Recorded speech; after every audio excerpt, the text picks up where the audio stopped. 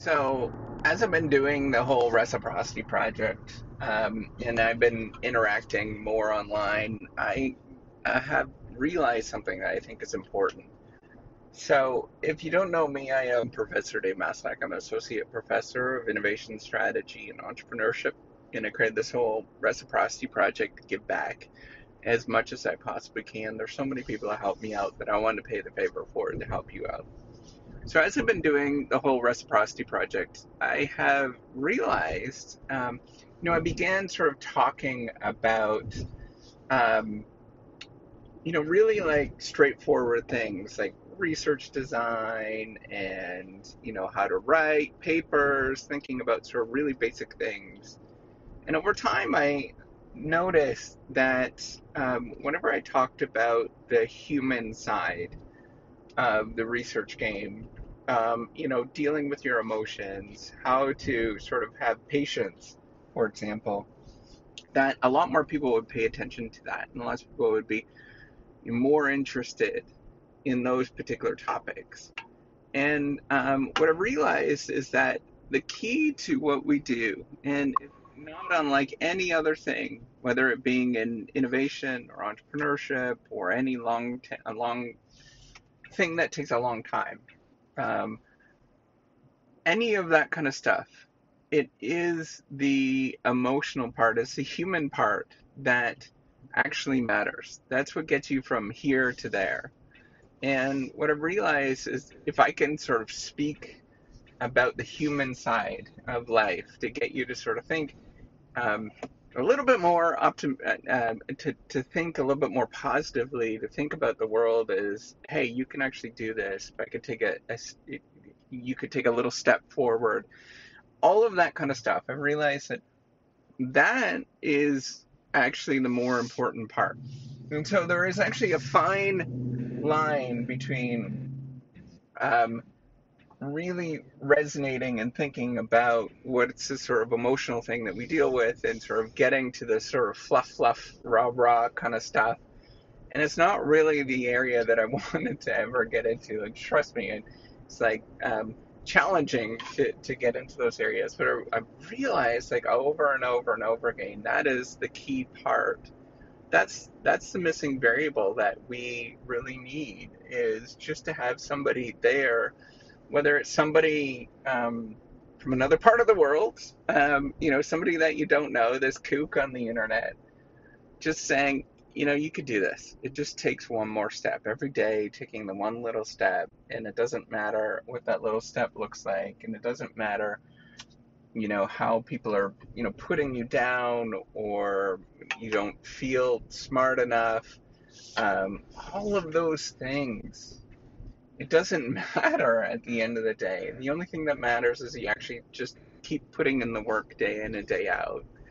And the more that I've actually talked about this and is open about it with my own struggles and realize that, man, it is hard. I think about all of the times where I felt the worst. It's the emotional part of things. It's not the actual effort. It's not going through and doing things and actually putting in the work.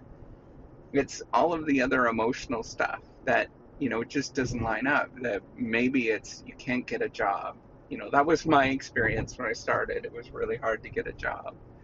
Maybe it is something that you're working on is just not working right.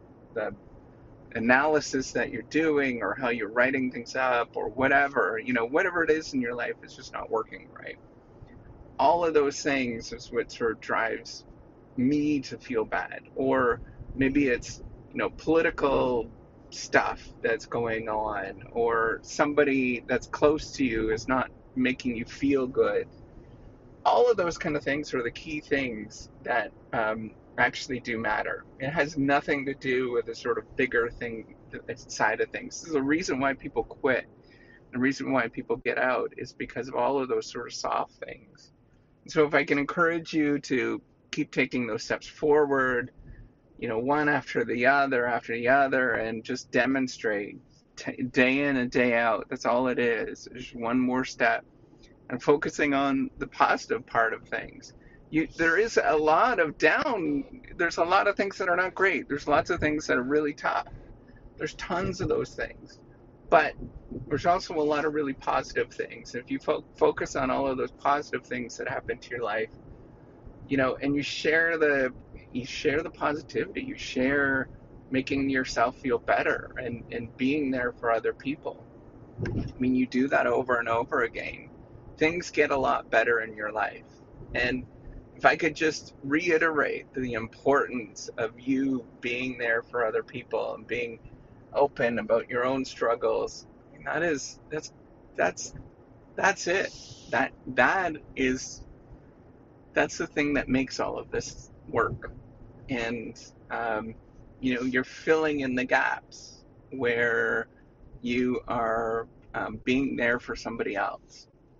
And the thing is, I'm specifically talking about research and doing the career as an academic. I'm specifically talking about that. But even if you switch to something else, the only difference is that you're working in a different context and maybe you have additional support.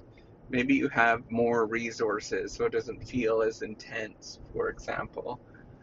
And you're not fighting and sort of having the political infighting for resources. But if you take a step back and you say, hey, you know what, I'm okay. And other people can fight for all of that stuff. And yes, they will get ahead. And yes, they will be, well known and all of that jazz for for getting ahead. But if I could step back and be confident and okay with myself and be happy with what I'm doing, I think that is a better outcome. I think if you compare two people, if you compared one person that became well known because of the not great behaviors that they did, time in and time out, versus somebody that's just happy with themselves and happy with how they turned out and pleasant deep down inside, I think I would choose the latter every time. I would choose the person that is happy with themselves and actually lives a fulfilled life that they feel is fulfilled, not the one that is externally successful to everybody else. That life is miserable. That is a miserable life. Now, if you can combine those two and create some sort of synergy between actually doing things that you're happy about and maybe eventually become successful because of that, I think that is a nice outcome. But to me, I'm not worried about that. I'm worried about how can I be a better me every day and not worry about everybody else.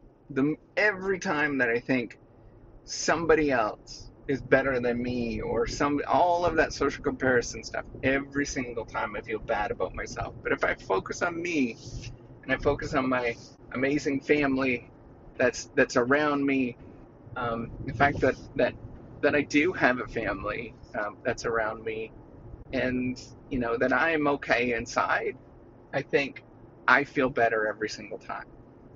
So if I can get you to do one thing, just be okay with you being you, and do that over and over and over again. All right, take care and have a wonderful day.